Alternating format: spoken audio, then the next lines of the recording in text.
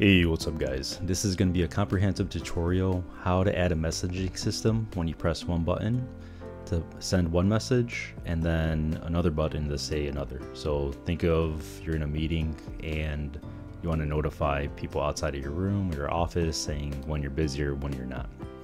So this should probably take you anywhere between 30 minutes to 60. So let's go ahead and get into this.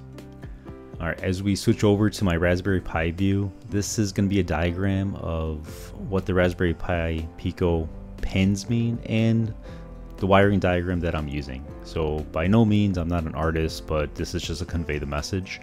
And I did purchase a UCTRONICS Starter Kit for getting started with Micropython on Raspberry Pi Pico. I'll leave the link in the description, but by no means this is not a sponsorship video at all. This is just me jumping in and I want to learn this, and this is the journey.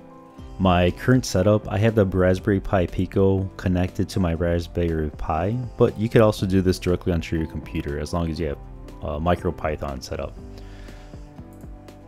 So let's go ahead and open up Tiny Python IDE, and you just want to make sure on the bottom right that you do have Micropython selected, and in this case I do. I already have preloaded the scripts that I need, so I'm going to open up my file from the Raspberry Pi Pico. So there's going to be two things we're going to need. We're going to need this I2C LCD driver. I'm going to leave the link in the description as well, so you could just, all you really need to do is just copy and paste this in. We're going to go ahead and run it. It ran on the Raspberry Pi Pico. I'm going to open up my preloaded code that I already have to actually run the script. And you can name this anything you want. It does not really matter.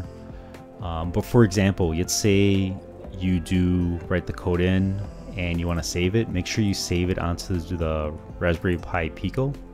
Name it accordingly, and then just add .py at the end, so that way it knows it's going to be a Python file. If you don't, it's going to automatically assume that's going to be a .txt. I'm going to be calling out my variables, so you can name these anything you want. In this case, I have LED_onboard. This is an indicator for me that as I'm testing, the LED on the Pico is going to light up. And I just have it toggling if we look at line 17. Essentially, I'm going to log it saying, hey, we're printing this onto this this shell down here, or console shell. So let's go ahead and run this. And it's not going to be on screen, but I'm going to go ahead and press my button 1 value. So I'm expecting it to say log in meeting. It does. I'm using UTime, so UTime is unique to Micropython, and local time. So today the year is 2022, October 11th. It is 8:40 p.m. and at 51 seconds. So now I'm going to go ahead and press the second button, and it's going through this iteration that I'm free. In 15 and 16, same thing with line 22 and 23, you could only put any message you really want. Just keep in mind the count of characters. The LCD that I have, it's a 16:2, so that means you have 16 characters and there's 2 lines.